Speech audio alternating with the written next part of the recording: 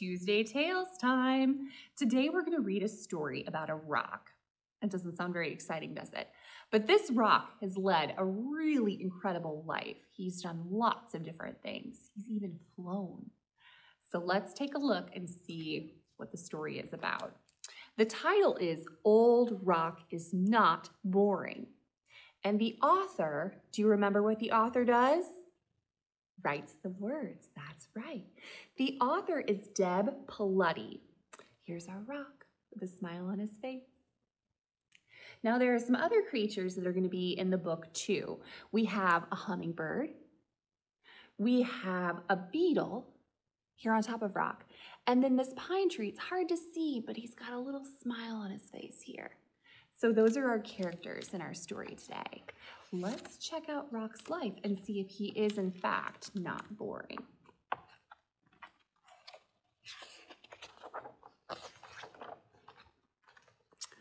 Old Rock had been sitting in the same spot at the edge of a clearing in the middle of a pine forest for as long as anyone could remember, and even before that.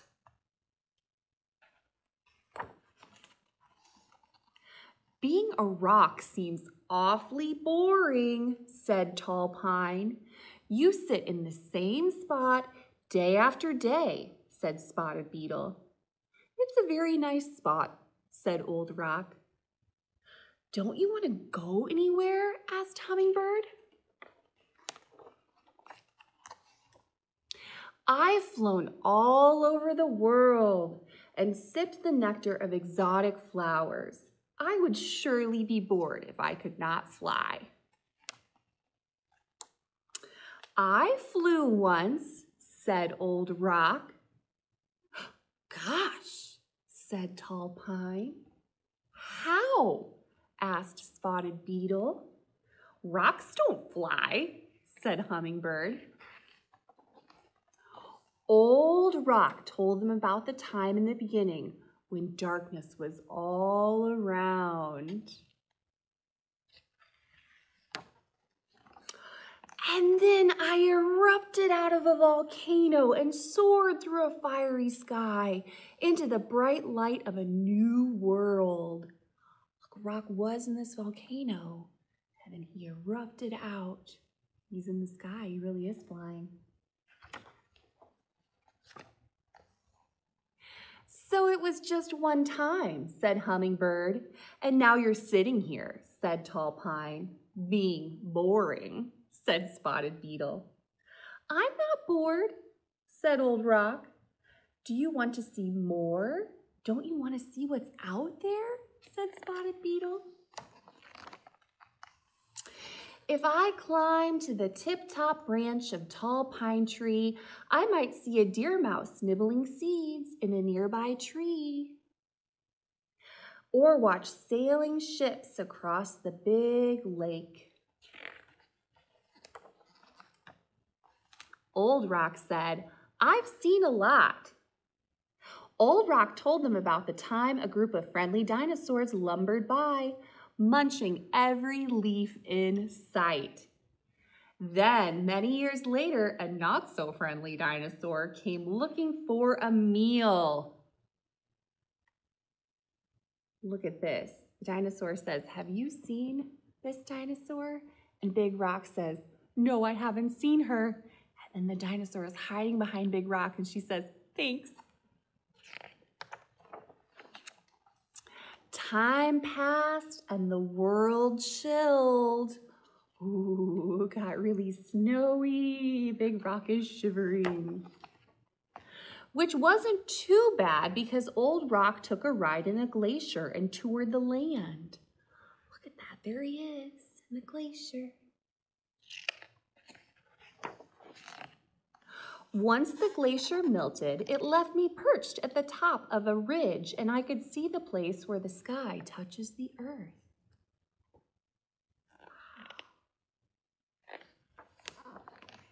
My, you have seen a lot, said Spotted Beetle. How unusual, said Hummingbird. Yes, but that was ages ago, said Tall Pine. Aren't you bored now? Don't you want to move? My limbs flutter gently in a breeze and dance wildly when the wind blows. I've never danced, said Old Rock, but I'm pretty good at doing somersaults. Old Rock revealed that after teetering on the ridge for a while, the ground rumbled, and I tumbled and stumbled down, down, down, down into a valley. There he goes. Grasses grew, mastodons roamed, and lakes formed. Look at who's sitting on Old Rock. Old Rock says to the mastodon, "Shouldn't you be roaming?"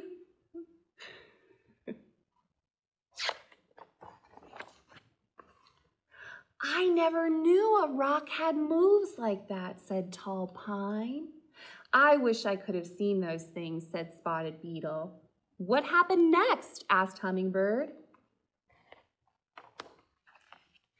A pine forest sprouted up around me. One day a strong breeze shook a pine cone loose. From the pine cone, a seed fell onto the forest floor. I watched that seedling grow to be the tall pine who dances in the wind and keeps me company. Sometimes a spotted beetle wanders along to report all that he sees.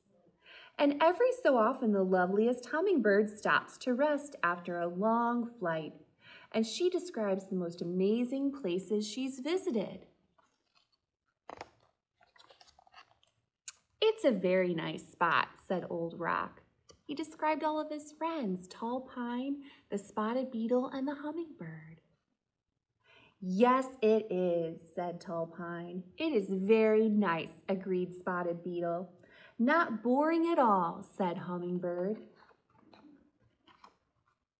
There they all are together, friends. Can you help me in the book? Let's do it on the count of 3.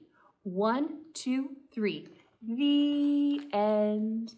That was Old Rock is Not Boring. We have several copies of this in our collection. You are welcome to put a copy on hold and read it together at home.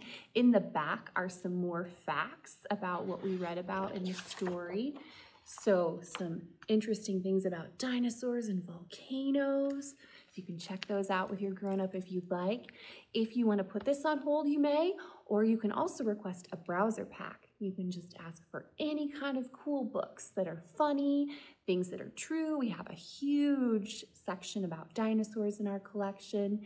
Just let us know what you would like with the browser pack and we can help you. That was Old Rock is Not Boring.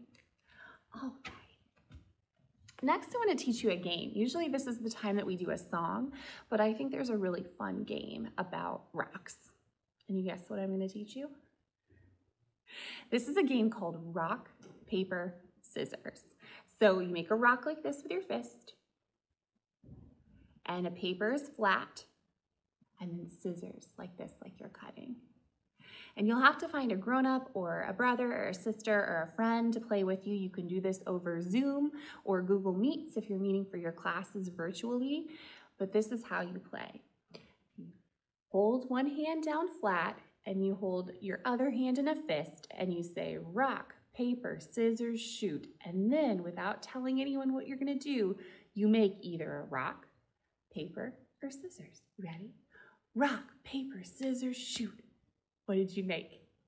If you made a rock on your screen, then your rock goes and my scissors break, and you win. If you made scissors on your screen, then that was a tie. We both made scissors. If you made a paper with your hand in your house, then scissors would go to your paper and I would win. You want to try it again? So the idea is that you could make all 3 of these things. Let's try again. Rock, paper, scissors, shoot. I made paper. If you made a rock in your house, my flat paper will cover your rock and I would win. If you made a rock in your house, then that paper would cover. If you made a paper in your house, then we would tie. And if you made scissors in your house, You would cut up my paper. So you can play that with your grown-ups at home. Rock, paper, scissors, and then you make one of those. You'll have to tell us in the comments who won at your house if you play rock, paper, scissors. So let's read one more story today. This one is called Snail Crossing. I love this story. It's by Corey Tabor. Snail Crossing, there he is. We have a lot of these in our collection too. So if you like this story after we read it, you can certainly put a copy of this one on hold too. One lucky day, Snail was out scooting around when he saw the most beautiful sight. Do you have any guesses about what the most beautiful sight would be for a snail? A field of plump, crisp cabbage just across the road. Well, you won't stop me, said Snail to the road. Do you see Snail over here? Here's our snail. He's gonna make it across the road to that cabbage. Snail had been traveling for some time when he decided to take a break. Why, I must be nearly there, thought Snail. Look, he's all the way at the start. He's not even close. He's gonna take a break though. He was watching the grumbling gray clouds when he felt something coming his way. What it was, Snail couldn't say. Some things are too big and fast for snails to ponder. What was it? A big blue truck. Well, you won't stop me, said Snail to the thing. Snail was cabbage bound. Do you know what that means? If you're cabbage bound, that means you're on your way to cabbage. Nothing could stand in his way. Hey, you're standing in our way. We've got a road to cross here, yelled a troop of rowdy ants. And they probably would have carried on like that if it hadn't started to rain. It's raining.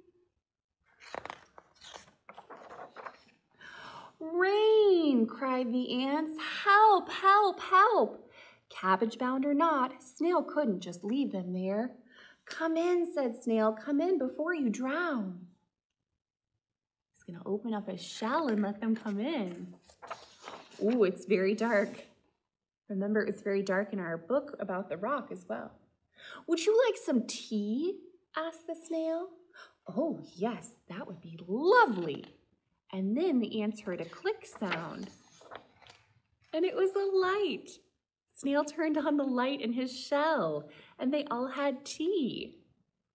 We're sorry about earlier. Terribly sorry. Sometimes we get a bit antsy, said the ants. Oh, I know the feeling, said Snail, and he told them all about the plump, crisp cabbage just across the road. Said the ants. When the rain stopped, the ants said thank you, thank you, thank you, and goodbye. Well, I hope you'll come back soon, said Snail. Count on it, said the ants, and off they went. Now, where was I, said Snail to himself. Ah, yes, Snail was cabbage bound. Remember, that means nothing could stand in his way. He looks very determined. Snail was scooting right across when he noticed something standing in his way. Lunch, said a hungry crow. Well, you won't eat me, said Snail. Can't you see I'm cabbage bound? Evasive maneuvers, evasive maneuvers. Do you know what that means? You try to run in a zigzag, or a snail is scooting around in a circle to try to get away from the crow. Honk, honk. Oh, here comes another truck. This one's green or yellow. And just like that, the hungry crow was gone. Oh, the truck scared the crow away. Snail was so relieved, but also a little bit dizzy from all that spinning. Now look, this is the direction he started in when he was going across the road, and then he did his evasive maneuvers, and now which direction is he going in? Uh-oh. He's singing a song though. He's very excited. He says, cabbage bound, I'm cabbage bound, head in the clouds, foot on the ground. Snail scooted and scooted and scooted, and hooray, he said, I've made it. But where was the cabbage? Snail looked to the left and he looked to the right. He doesn't see it. Oh no, said Snail.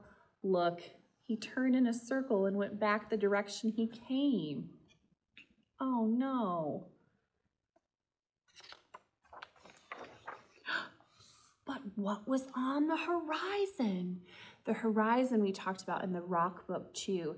That's when you look out and you can see the sky meet the ground. So with your grown-up, you can go outside and look to see if you can see the horizon. Sometimes when you're on a drive, you can look out the window and see the horizon too if you can't see it from your house, but that's the horizon.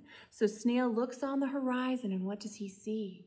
This cabbage, this head of cabbage, and it's getting closer. Could it be the cabbage was coming to Snail? How is that working? Hooray, said Snail. And look who brought the cabbage. Those are friendly ants. Snail bound, we're snail bound, they say. So remember, Snail said he was cabbage bound. He was going toward the cabbage. And now the ants are saying we're snail bound because they are bound for Snail. They're going towards Snail. Thank you, he said to the ants. Thank you, thank you, thank you. Then the new friends went inside for cabbage soup and tea, and no one felt antsy at all. It's a cool story about friendship, huh? The snail helped the ants out by keeping them dry when it was raining, and the ants helped out the snail, and they brought him the head of cabbage. Okay, can you help me say the end? We'll do it on the count of 3. 1, 2, 3. The end. Great job. That book is called Snail Crossing. We have a lot of these in our collection too, if you'd like to place a copy on hold. Coming up on the 17th, we have Lego My Library at Home. There may still be spots for that. We also have on the 25th a Turkey Roundup program where we'll have a make and take turkey craft and a story time. And then we have a sign and sing with Communication Junction. That's a sign language story time that we do with Communication Junction. It's very fun. That's also on the 25th. With lots more programs on the calendar too. Those are just a few. All right, thank you. Bye-bye.